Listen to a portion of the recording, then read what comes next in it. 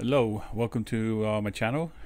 On this video is finishing up the data source workflow. This is part 4.4.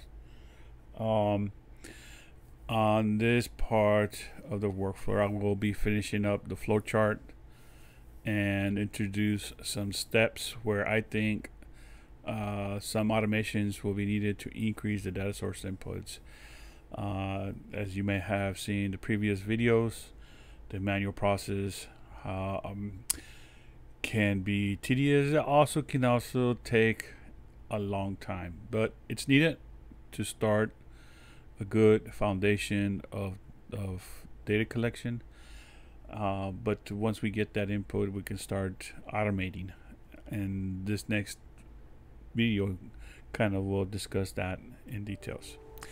So if this is something that interests you, please click on the link on the description of this video and follow me on my machine learning blog, where I will be doing additional videos as I continue to develop and develop these solutions and concepts.